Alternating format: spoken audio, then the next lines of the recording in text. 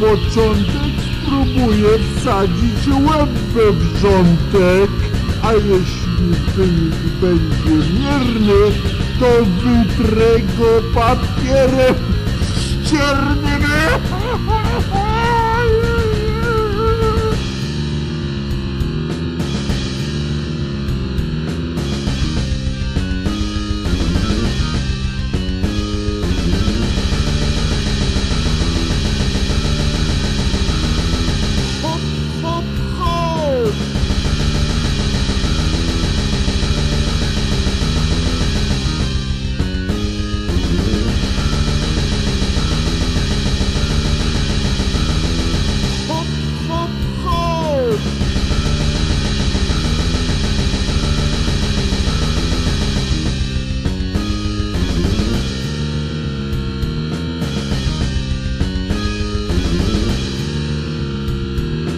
A potem mógłbym, dajmy na to, koguta zatłuc mokrą szmatą.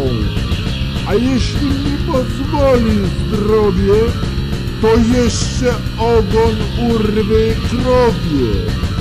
By nie poprzestać na tym wszak, że będę chciał kozę zmieścić w wiadrze.